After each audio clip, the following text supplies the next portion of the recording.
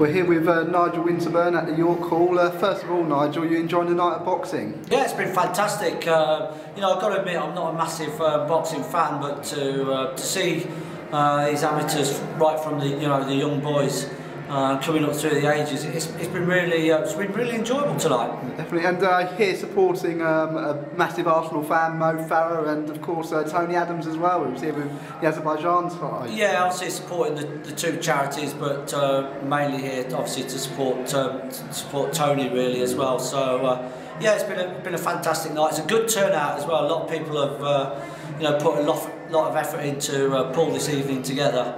And it looks like it's going down very well. And I mean, did you ever used to go to any boxing events? I used to have them at Wembley, at Highbury, even at White Hart Lane. I've been to a couple of amateur boxing before. And, I mean, I was really into it when Barry McGuigan was fighting. I used to like Barry fighting. I used to watch a lot of the fighting then, but sort of current day, I've got to admit that I'm not really into it. I still keep an eye on it and see who's who and the fights coming up and what's gone by, but I've got to admit I've enjoyed it tonight. I think because mainly early on it was the younger age groups, and I love to see those young boys going at it, but showing so much discipline as well. Definitely. And I mean, these days a lot of the Premier League clubs and probably even lower league clubs, they do a boxercise and have the pad work. Was that something you guys used to do? We used to do little bits of it. I mean, I must admit, when I do my training now, I do a lot. I do a lot of work with the boxing with the pads as well. So. It gets your heart rate up very, very quickly, I can tell you that. And also the clubs, a lot of the clubs now are doing a lot of work in the community. So, it's just trying to help children go in the right direction, really. And boxing is one of those sports, but some people, don't agree with it. But I think it's a fantastic, fantastic discipline for some of the young kids to be in. Yeah, definitely. And in terms of the boxing and sorry. In terms of the boxing and what it does for the youth, I mean, you can see the next lot of British stars, and could football learn something from the way boxing brings up youth players, youth fighters? It's possible, yeah. I mean, obviously, we talk about the dedication they have to put in, the amount of training they've got to put in. On top of that, the discipline that they've got to use as well. So, it could work in football as well, but. I just think, with all particularly the Premier League clubs now, they're spending a lot of time out in their local communities, and they're promoting not only football, but they are promoting a lot of sports, and we need to keep doing that. And during your playing days, teammates or opponents, who do you think would have made the best boxer? Oh, I don't know about that, because sometimes, the ones that look rough and ready and you think they'd be good, I always say be wary of the quiet one, because they're the ones that really, when things they lose their temper, can probably get into a good fight. So I'm not going to put anyone forward, but it's really hard to tell. You don't get tested until you get into that ring, do you? And can't leave without talking to you about football, the World Cup at the moment.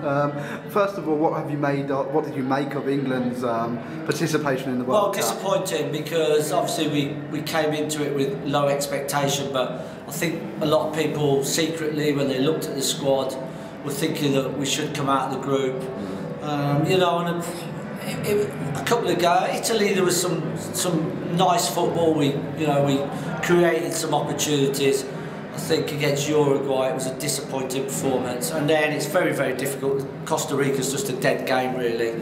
So that's really, really difficult to judge anything on. But I think overall it will be disappointing to see us come home so early.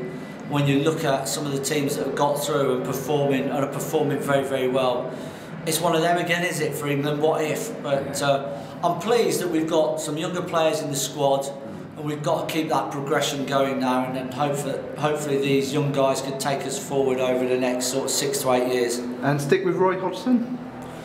Well, listen, for me, I don't like all the witch hunting about whether the manager's good enough or not. We've got a manager in charge. We've got to hope that he can bring something to really promote these young guys and make them feel that you know, England's something special and take us on to the next level, because we're too far down the pecking order at the moment. We need to try and lift our game to start competing with some of the teams on international level, and let's hope that the younger players can, you know, can do that, as I say, over the next 2, 4, maybe even 8 years. And I mean, it's been a great World Cup, lots of goals, very attacking football. We've had upsets, but one of the negatives, probably the negative of the World Cup, was the Luis Suarez incident. What did you make of that and the 4-month ban he's been given? Well, listen, I think, you know, I would really like to try and focus on the football, because, like you say, it has been, it's been exciting, it's been fascinating. As I say, some of the lesser known teams as well, coming through out of their groups. I mean, listen, you know, when someone does what they've done, like Luis Suarez has done 3 times, I think you expect to get that ban. But also on top of that, you know, he needs, or hopefully will get some help as into why, you know, why that keeps happening. I think that's the important part as well. Listen, if you look at him as a footballer, he's absolutely a sensational player. But his reputation is now starting to let him down, and that's a disappointing thing. And what do you think Liverpool do? Do you think they'll keep hold of him, or do you think it's now time to cut ties? Do you know what? I think it's very early. I think there's loads and loads of speculation at the moment. Liverpool will make the right decision for them when the time is right. And finally, who do you think will go on and lift the trophy? Listen, I genuinely believe there's probably one of 8 teams that seriously believe that they can win the competition. I don't think there's an outstanding team, but the teams have got some very strong individual players playing to a high level at the moment as well. So in knockout competition, you need everything to go right for you, and you need your big players to perform. So I think there's probably one of 8 who could win it quite easily. No, definitely. Oh, that's great. Thank you so much, No problem.